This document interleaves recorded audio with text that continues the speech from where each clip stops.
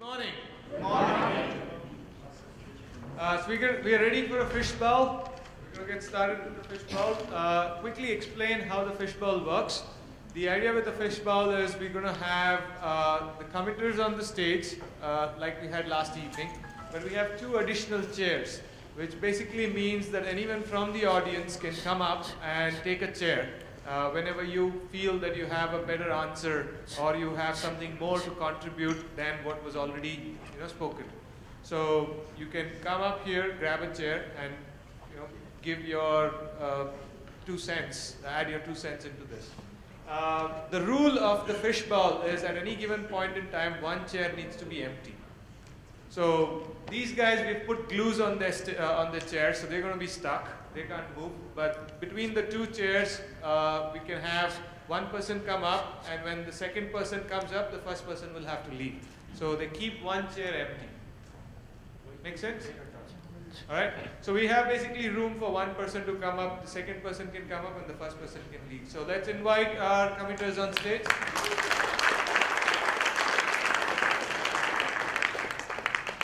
We're missing Sandy. And who else?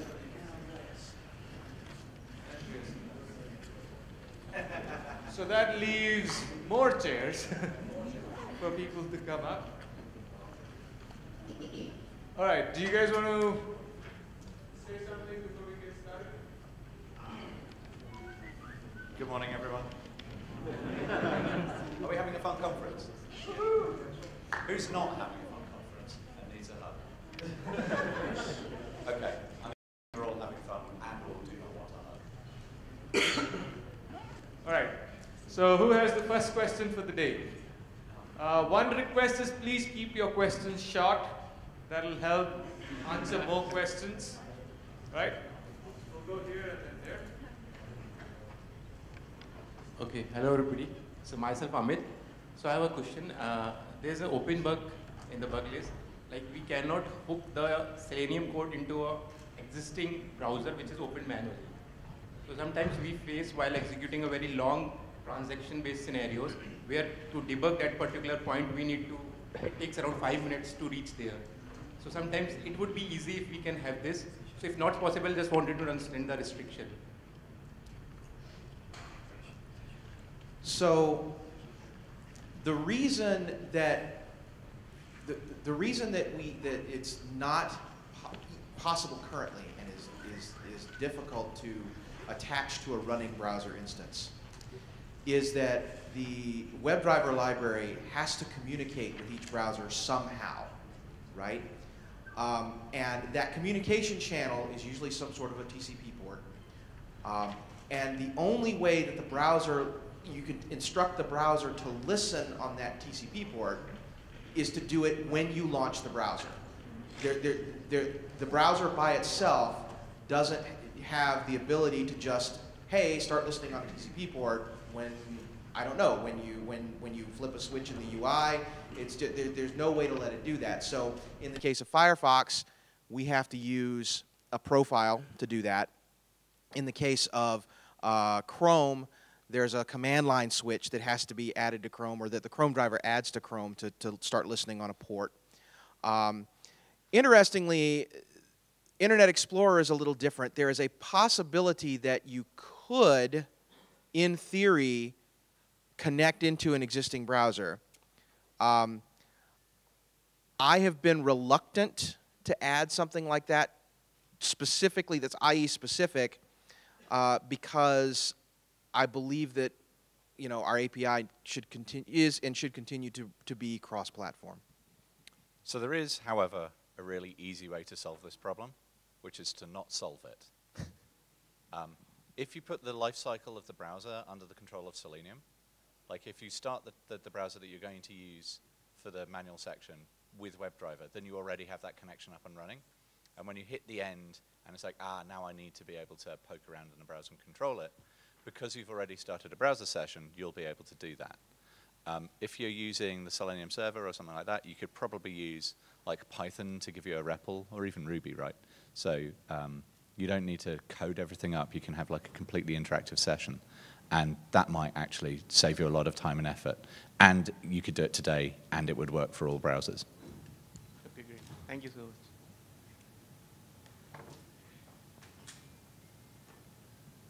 Namaste. This is Bharat. I represent a company called Grey Locus.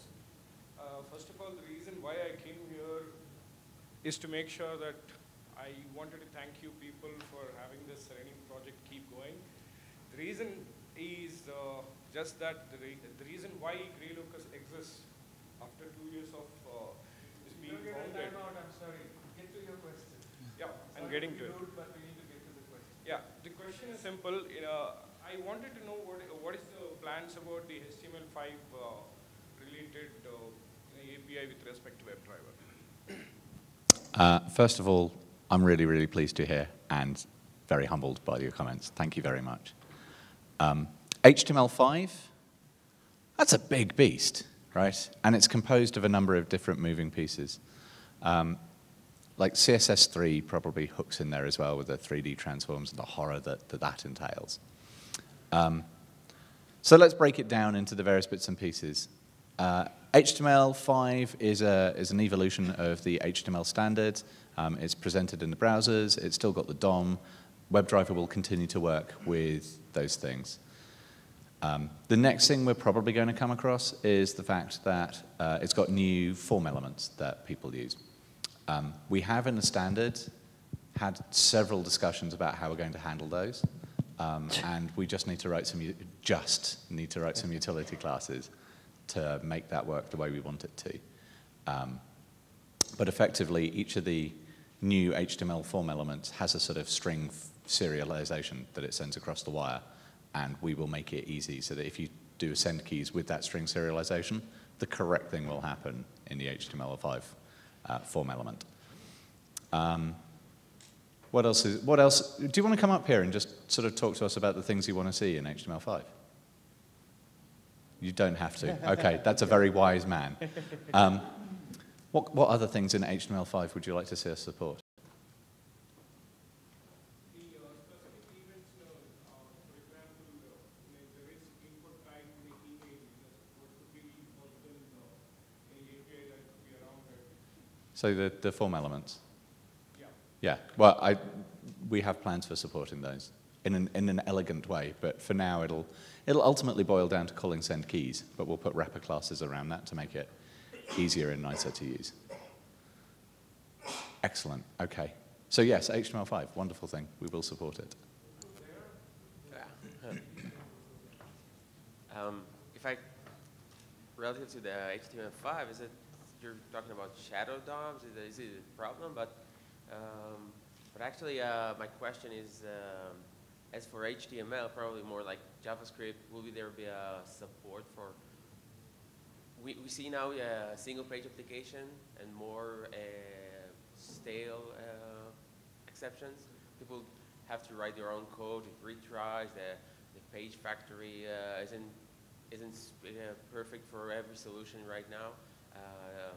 So will there be focus on that topic? And the second question is something we've already been asking the Selenium Hangout, but that was a discussion. So it's about the image capturing. That I know everybody's picking on you because it's not your fault. but it's kind of okay. There's a standard. You decide on the standard, but every browser takes different screenshots. Some only the viewport, some full canvas. And will there at home until home driver number 2, it did work full screen, and now it doesn't. I know everybody keeps complaining, and you can see that it's almost like the HTTP response. Okay. That's it. So. Okay, so the first question is around stale element exception. Yeah, single page application. Pardon? Single page applications. Yeah. Single page applications and the stale element exception. Yeah, it's interesting, right? I mean, I've worked on projects where we've kept the chain all the way back in a web element, and if we fail to interact with something, we like do one lookup. that always upsets me a little bit because it means that I've lost control of my application. Like I have no idea really what's going on. Until something like React came out, I think that was a perfectly reasonable position to have. I mean, I'm a curmudgeon, right? So it's a curmudgeonly reasonable position to have. But nowadays, it's getting increasingly difficult to tell when the underlying DOM has changed. I don't know is the answer. If we do something, it'll be done on the local end. So it'll be like, hey, I tried to interact with it, and now I failed, and so here's some retry logic or whatever it is. Which is fairly easy to write. Like, none of it's too complicated. And so I'm loath to do something like that, because every time I put something in the library, people start leaning on it, and they start going like, ah, and like I go like, here's an example of how things do. Like the expected conditions I put in there is like, hey, here's a sample of like how you would use the weight. And people are going, well, there isn't an expected condition for the thing that I want. And so here's a patch that gives it to you, and like expected condition is now like a bajillion things long, right? And it's like, it was just meant to be an example to show you what you could do for yourself. But maybe, I mean, it is something that comes up frequently. Santi, did you want to add anything about stale element exceptions? No, I think I'm good. I was just wondering, when you tried this lookup after failure, did things just work? Was it a good solution? It alleviated some of the pain, but it didn't work consistently, right? And that's because actually you'd lost control of the page. You didn't really know what was going on. And the better thing to do was to go like, okay, I'm now going to use an explicit weight. I'm going to look for that element again. And away we go. And the reason why we were doing that is because we'd performed some interaction on the page that had caused the page to be updated using JavaScript. And people normally think of like using the expected conditions, the explicit weights, when you do a full page reload. But really, it's like, I've done something that I expect to cause the DOM to mutate. That mutation doesn't happen in real time. You've got a race condition going on. So it's always best to like cause a mutation to happen, wait for it to be done, then continue moving. Okay, so I'm going to say something, and then I'm going to see Simon throwing things at me until he throws me off the stage. But the way I went around solving that was to basically wrap every action into implicit wait for the for Ajax to finish and for the animations to finish. And that way, if you have a form that you're filling out, the typing action sets the text and then waits for everything to finish loading and only then proceeds. So having those implicit waits. And then the second thing is to not have a reference to any element in memory and look it up every single time you are trying to interact with everything. So start basically from beginning, and that way you get the fresh element every single time. But again, it's not a pretty solution. That reminds of Selenium 1 with the locator, skip concatenation. Yeah. The first idea I've applied in a similar way, without implicit weights, but by putting like application-specific wrappers around form elements. So I've like created my own text field, for example, which is aware of the fact that, hey, look, there's some validation that goes on, or there's some JavaScript that gets done, or like it autocorrects my spelling of whatever word it is. Second idea will murder your speed, particularly if you're using a service such as Source, where you're not running on your local host, but you've got like the entire internet 3 times between you and each request you make. So you sort of go from your local machine out to Source Labs, then the browser does something, comes back, and then comes back to you. Oh, 4 times. You know, the speed of light is fast. But if every single request you make is an RPC and you've got like 2 times the internet between you and getting that response, it's going to murder your performance, right? So I probably wouldn't not hold a reference to an element, but I would have custom wrappers around classes. So you're only halfway thrown off the stage. Hey.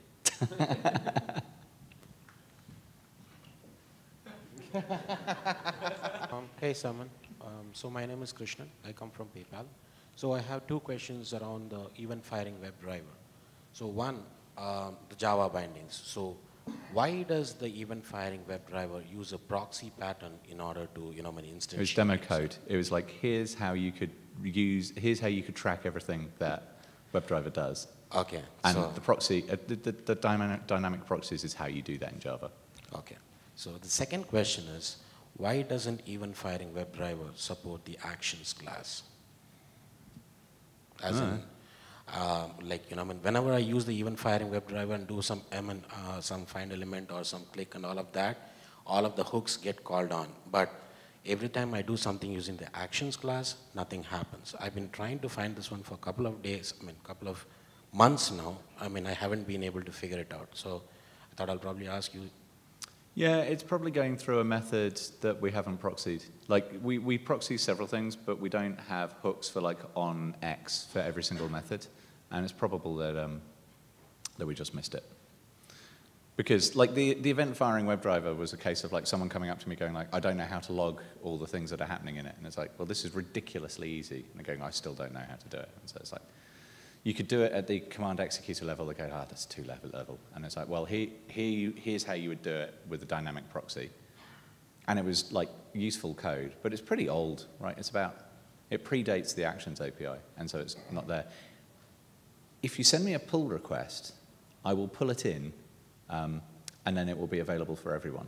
So check out the code, send me a pull request. That I will definitely do. I mean, yesterday after you said that, you know, you're going to be needing some help with the documentation for the part, I thought, you know, I mean, the easy way for me to come up and sit along with you guys is probably send you half a dozen pull requests on documentation. Would love that. That would be awesome.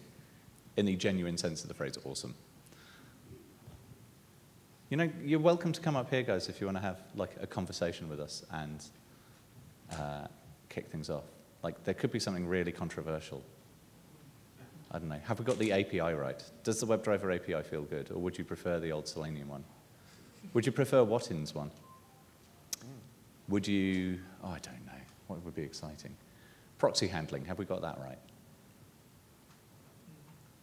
Okay. Assuming no one wants to... Sandy has questions about that. No, I'm kidding. Do you want to? No? Okay. Okay. I guess we'll take another question from the floor if no one wants to come up. We very seldom bite. Hi, everyone. My name is Santo. I have a quick question. So the file upload on the Selenium, Safari browser is not working. So the weird thing is, if I run a JavaScript code to click on that input type file from the console of the Safari, it works. The same code, when I try to run from the JavaScript executor of the Selenium library, it doesn't work. And the only way we are doing right now is using AppleScript. So if you go via AppleScript, then parallel mode can't be done. So we are slapped. So I need an answer. Is the question, why is the Safari driver not that good? Or, I mean in the politest possible way. Yeah, the main question is why it can't able to click on the input which of type file. So through JavaScript? Right, yeah. Yes. So, Jim, go for it. So, to answer that question, you kind of have to understand a little bit about how the Safari driver is built and how it works. The Safari driver is a JavaScript, mainly a JavaScript implementation. And in JavaScript, when you call a method or a JavaScript function that brings up a modal dialog on the UI thread, the JavaScript thread, the JavaScript execution is blocked. And so for uploading a file, that is exactly the case that describes. You call a JavaScript function that then brings up a modal dialog on the UI thread, that is the file selection dialog. And the JavaScript is blocked until that dialog is dismissed. It's the same reason that the Safari driver doesn't support alerts, the alerts API, is because we don't have a good way right now to not block the JavaScript thread when the modal dialog is presented on the UI thread. It just is a limitation of the way JavaScript works in modern browsers. Other drivers don't have this problem because they're not JavaScript implementations inside the running UI thread like the Safari driver is, and Safari driver is unique in that respect. Yeah, the Safari driver is basically a hack. Right, we needed Safari support. Everyone needs Safari support. But it's very similar to like the original Chrome driver, which was like, it runs as an extension in the browser, but it doesn't have access to the internals of the browser. It can't do insecure operations and things like that. It's limited by the extensions API that Apple offer. The real nice thing that would happen is if Apple were to step up to the plate and do their own implementation. And I think for them to do that, we need to finish the specification. I think that's the thing that would help Apple move forward. So, yeah, we should get on with that spec at some point. I expect we should. Thank you. I expect we should. Expect we should. Do we have a good relationship with the Safari team? Do we know anyone there? So, do we the have question, by the way, the question for those who may be watching this later was, do we have a relationship with the Safari team? Do we know anybody there? Is the question. So we run into the culture of companies, right? Talking to Google, Google has a very open culture, so does Mozilla, where people are willing and able to communicate and participate in open source. Microsoft have, over the years, become more and more open, and are able, they come to the face-to-face meetings, they discuss things with us, they are writing their own implementation, which is brilliant. But they have a corporate culture that is concerned about open source for reasons that they're worried about, you know, if some of it gets in and the viral nature of the GPL, what happens to their crown jewels? And so they're quite sensibly protecting things in the best way that they believe is possible. The corporate culture at Apple is a more closed one, right? I mean, you know, Apple famously don't really leak very well. They were a company that leaked from the top, right? It would be like Steve Jobs back in the day going like, by the way, we've got this amazing, oh, crikey, I shouldn't have said that, right? The lower levels the engineering levels in Apple are incredibly disciplined about maintaining the strictures that they have with their corporate NDAs.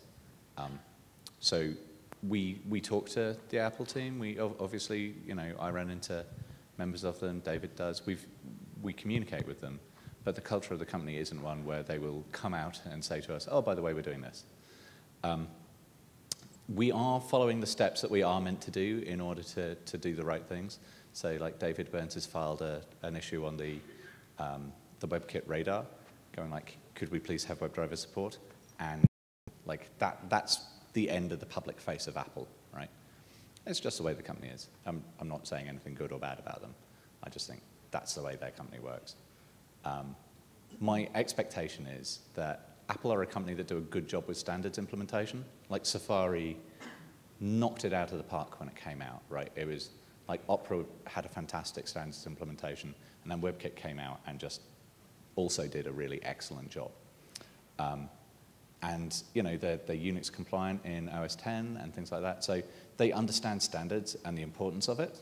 And my expectation and hope is that when we get the standard out, the specification, then there's going to be that concrete thing which allows Apple to participate in the browser automation community in a way that currently I don't think we've enabled them to do.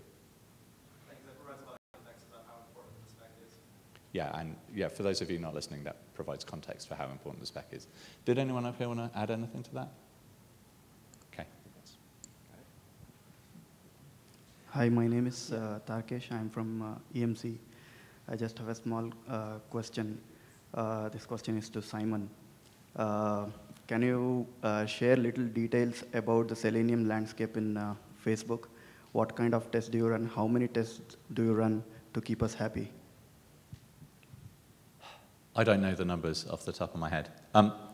Rather interestingly, at Facebook, which is a company I work at as a software engineer, I work on our build tool instead of browser automation. Like I arrived, the first project I worked on was helping set up some of the end-to-end testing for mobile, for Android, for iOS. I rolled off that project about a year, 14 months after I joined, and I'm now working full-time on the build tool team. The build tool, by the way, is Buck, B-U-C-K. It's open source. It's on GitHub. It's like a next-generation build tool. If you build any Java, take a look at it. It's blazing fast. I'll stop advertising things now. My second question is, we all face so many challenges day in, day out working with Selenium. Do you people at least have one challenge working with Selenium? One challenge in implementing Selenium? Yeah.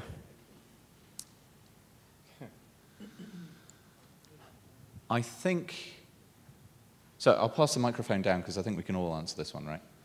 For me, Paul Hammond had it right when he called me insane when I started down the path of tightly integrating with the browser instead of doing the JavaScript thing that Selenium RC, Selenium Core did. And he was entirely and completely correct that it was an absolutely bonkers thing to have done. And if I'd realized how hard it was, I wouldn't have started. But I was young and foolish and did it anyway. Big challenge. That was the original C++ code, if you didn't hear what Simon said. That was a challenge. I think for me, probably the biggest challenge was not a technical one for me. The biggest challenge was simply was social on my part, just getting over the hump of thinking, wow, can I really do this? Am I able, do I have the ability to do the things that needed to be done in the project? And, you know, that to me is something that I think that was a real challenge for me to overcome, to just dig in and do it and start. And if I wasn't up to it, then I wasn't up to it, and that was probably my biggest challenge.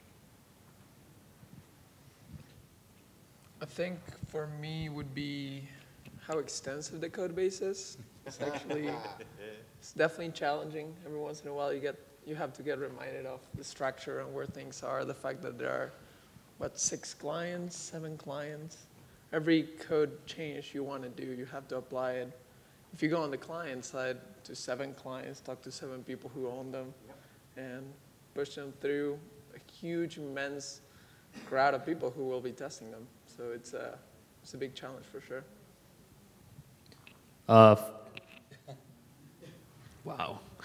For me, it's pretty much the same story every time you get on a new project that has a Selenium build inside of the build tool, and the fact that Selenium build is always the last one to run, and it is 90% bread because there's 1 or 2 tests that constantly flake out for whatever reason. And so it's easy to think about this as a technical problem. Oh, we need to stabilize the build. We need to put these Ajax things, and we need to do this, this, this. But in fact, majority of the testability seems to be a cultural problem where the developers or the team, the QA team, whoever, does not really respect the Selenium build enough to actively maintain it. And so having to convince the whole team, hey guys, this is important. It's a first-class citizen in the build queue, and once you move it up, though, once it's no longer this last thing that runs that nobody cares about, and get it to run every single build, and then convince the team to help you out and root out all the little flakiness and everything. Once you get to a point where it's 99% green, it takes a year or 2 to complete that cultural shift, but once that happens, it's quite an amazing result where Selenium build fails and several developers just completely jump up and start to freak out, like, whoa, what did I do wrong? What did I do wrong? Instead of, it's whatever.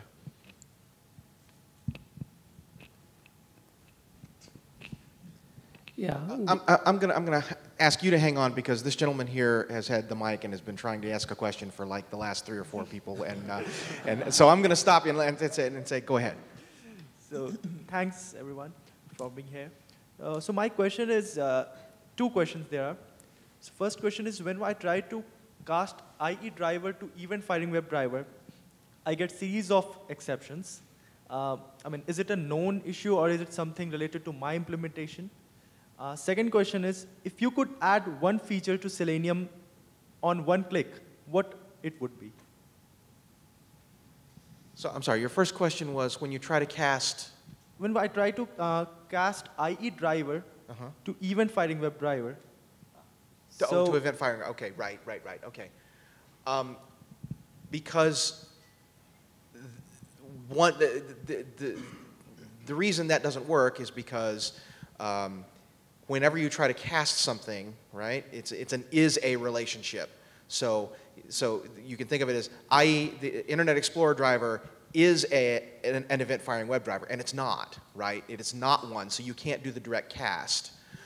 If you want to use event-firing WebDriver, then what you do is you take your Internet Explorer driver instance and you create the event-firing WebDriver wrapper by calling the constructor and passing in the driver instance, and that's how event-firing WebDriver is supposed to work. The second question, one feature. I guess we can all answer that. If I had one feature that I could magically put in, it would probably be I would magically add a way to get the operating system identifier of either the browser process or the browser window itself, because all operating systems have the concept of some way to uniquely identify each window element or each window in its window manager and each process that's running. And if I had the ability to get that, then that would open up a whole wealth of possibilities for companion projects to the Selenium project. But that is probably never going to happen. So that would be the one feature that I would add. If I could add a magical feature that does not make any sense but would be useful, I think it would be recording videos out of Selenium. I found it to be extremely useful when you have a failure to be able to see 4 frames a second or 12 frames a second exactly what happened in your application throughout the test, throughout the execution. So that'd be mine. My friend, do I have a project for you? Right now, my biggest gripe and pain point is trying to simulate hovers in different browsers, and part of the biggest, I personally believe that one of the biggest reasons that Internet Explorer 8 is so horribly unstable for my build right now is that we have to inject some JavaScript snippet into the DOM to simulate a hover. It's so complicated. So my feature would be to say, hey, there's this link element. I want to move the real mouse right on top of this element, and instead of simulating a hover, to actually have a hover. That would be awesome. That's already there. Whoops. That was fast. Yeah, we just did it. While you were asking for it, we went ahead and wrote it. Done. I think the thing that I would want would be a really elegant API, like where you look at it and you go like, yeah, that's how it's meant to be. And WebDriver started off like that. Like the API was really, really tiny, and it's grown a little bit. WebElement is still that way. Like the two areas where I'd really want that elegance right now, where we don't have it, is around simulating user interaction using the advanced user interactions, like the actions, new actions, and you pass in a driver, that stuff. That is inelegant and feels clunky, and I don't know how to make it beautiful, right? And that would be nice. And then the other thing that's coming is like the HTML5 specification has a bunch of things like shadow DOM and like web workers and things like that, where it will be really nice to be able to interact with it. And I'm not sure how that API should feel either, right? And so it's an aesthetic thing. And we did pretty well with the I think we did pretty well with the feel of the API to begin with. And I'd like to continue that, and I'd like to sort of move that forward into like the next generation of APIs that are coming. And I don't know how to do it, so there's going to be a little bit of fumbling as we figure it out. Yeah, this is Sai Kumar. When I worked with the Selenium RC, I used one of CSS selector like div contains, div colon contains, especially while targeting IE, so to avoid XPaths. So I used to use this, especially if my application is an Ajax-based application. So such format is not allowing in WebDriver nowadays. So what is the constraint, like it is from HTML standards or it's in part of WebDriver? So let me see if I understand correctly. You're asking about the contains pseudo selector for CSS selectors? Yes. Okay, great. That's not a standard CSS selector. It's not, it doesn't appear in any CSS standard that's put out by the W3C. Now, it's been made very popular because jQuery, which has its own CSS selector engine written in JavaScript, it does the standard, the CSS standard selectors, but it also adds some extra ones for convenience sake. One of those extra ones that it adds is contains.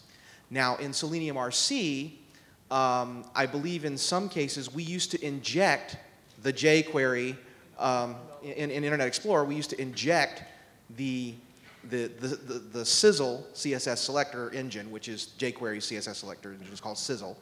We would inject it into, because at the time Internet Explorer didn't support CSS selectors, so we used it as a polyfill. And of course, that gave you the ability to use anything that the jQuery library would let you use, including things that were not standard CSS. Now that Internet Explorer does have a native CSS selector engine, we always delegate down to the native CSS selector engine if it exists. And so we rely on whatever that allows us to do, which means that for some versions of IE, some of the CSS3 selectors don't work, like nth of type doesn't work in some versions of IE because Internet Explorer doesn't support it in their CSS selector engine for that version. And contains doesn't in any browser because it's not a standard CSS selector. It's simply one that was implemented by the folks who created jQuery. Fortunately, you can download Sizzle as a library and you can inject it onto a page yourself, and then you can use Sizzle directly in a locator, right? So although we don't ship it inside the browsers, you can grab hold of a copy and you can use it pretty easily. And there are examples on the web of like how to do that in a buy, for example. So you can just do buy Sizzle or whatever it is, and it will work the way you expect it to. Okay. I have a second question. Especially when I trigger a suit against IE. So somehow the connection is losing in between browser and WebDriver. The session is, it is getting expiring, or somehow it's losing its connection. So what could be the cause, or is there any workaround to get the control of again the browser, either by launching, relaunching, etc.? So it's losing the driver is losing the connection to Internet Explorer. That's what you're seeing. Yeah, somehow, yeah. So my script is continuing its execution, but browser is not responding. Oh. So is this in RC or in? In WebDriver. In WebDriver. Especially for IE. So I can think of some reasons why that would be the case for Internet Explorer in particular. I'm not sure what losing the connection actually means in this context, but I do know that protected mode settings are a big hiccup for Internet Explorer. The way the Internet Explorer driver works, this goes back to the history of when IE7 shipped. And they introduced user access control in Windows Vista. One of the things that changed radically was that they introduced the notion of internet zones or security zones, and the concept of protected mode. When you're using the COM interfaces to drive Internet Explorer, and you cross a protected mode boundary. So if you go into protected mode or out of protected mode, what happens is that if you're using COM to drive the browser, if you're using the COM interfaces to drive the browser, when you cross that protected mode boundary, the COM interface pointer goes away. I mean, it becomes orphaned, because what IE does behind the scenes is it closes or it abandons the original browser, creates a new one to navigate to the new within the new protected mode zone. It can't switch zones like that. You have to kill one and start another one, so that your COM object pointer becomes orphaned. We work around that problem in the IE driver by saying, don't ever cross a protected mode boundary. Okay? And we enforce that by saying that that we look in the registry and look at your protected mode settings and see if they're set to the same, because if you set the protected mode settings the same for all of your zones, it doesn't matter what site you navigate to, you will always be either in or out of protected mode depending on how you set them. And because that was a thing that was difficult to explain to people, we ended up, and by we I mean I, had the browser throw an exception when it read the registry and say, your protected mode settings are different, right, for these zones. You need to set them all the same. So we would throw an exception. But that introduced another layer of problems in that some people can't change the settings on their browser because they're locked down by their IT department for some unknown reason. It boggles the mind that the developer is not able to set the settings on their own machine. So we added a capability that bypasses the registry check for people in that instance, or who are in that case, who can't change their protected mode settings, but still need to run the Internet Explorer driver. We tried really hard to make this capability in the language bindings scream out that this is something you should never use. The name in Java, the name of the capability is introduce flakiness by ignoring security zones. You're actually saying I'm going to introduce flakiness in my test. In the .NET bindings, the capability is introduce instability. I mean, we've actually tried to make it blatantly obvious, blazingly clear that you should never use this capability unless you absolutely have to. And if you have to, realize that you're just asking for trouble to come with Internet Explorer. The right way to handle it is set your protected mode settings to the same for all zones. And that's just the only way that is truly supported for Internet Explorer.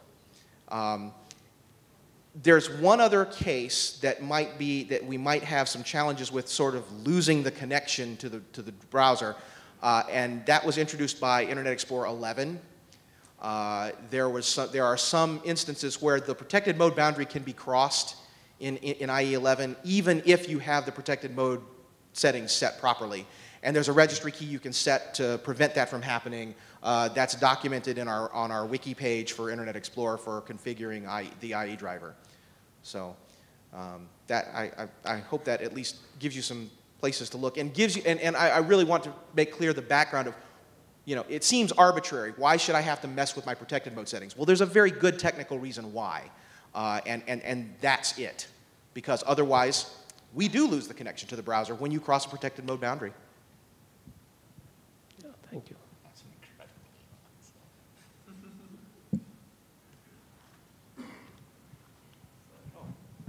There's a gentleman at the back in a green top who had his hand up. Yes. If you're super shouty, I might be able to. Oh, have you got a microphone? No. Okay, just shout.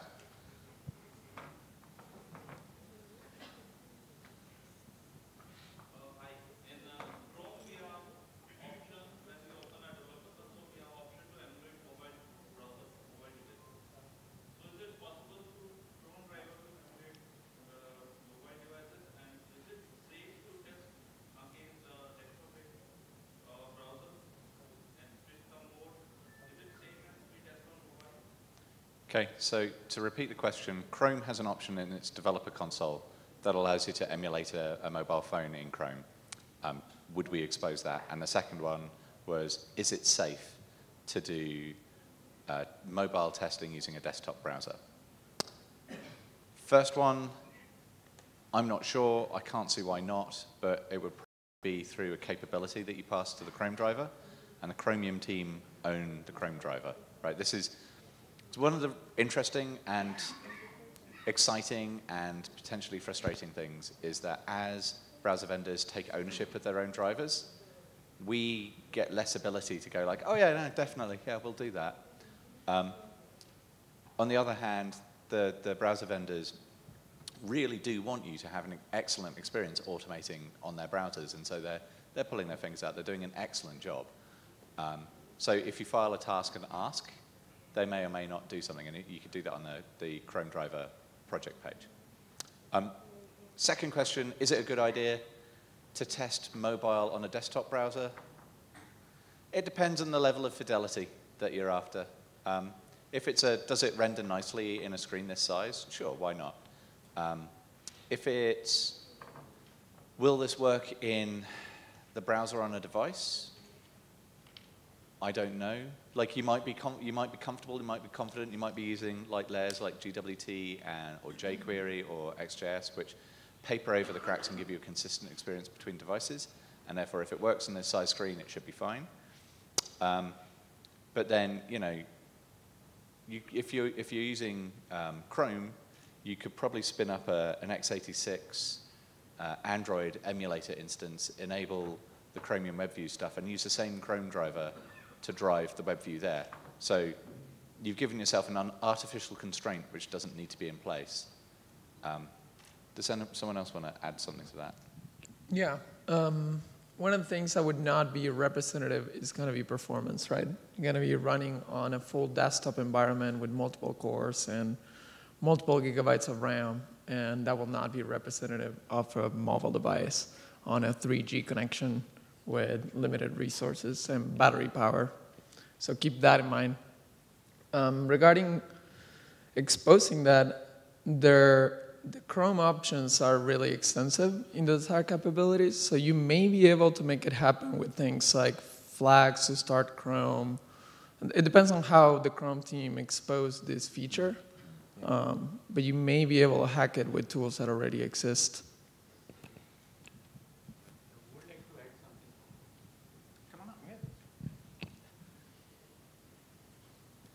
Someone's coming up. Fantastic. Give them a round of applause.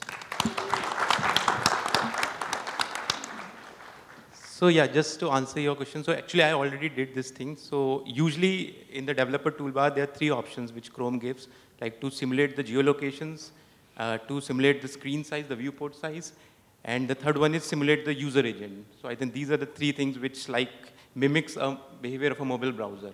Not the networking condition, but that you can also control through a proxy-like browser mob. So what we did, so in the Selenium, you can easily use the options to set the user agent to any user agent.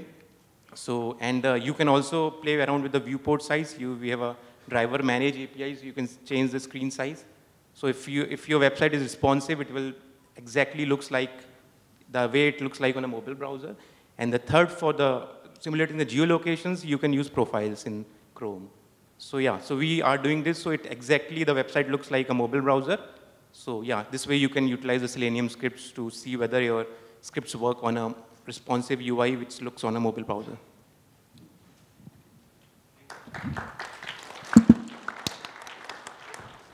There's a service out there too that you could use. Yeah, can I go ahead? So I just had a quick, it's more of a query. So you know that the mobile browsers are like, every month you have a new version of a mobile browser. So what would be your first thought when you know that, okay, a new version of a mobile, a browser is coming up?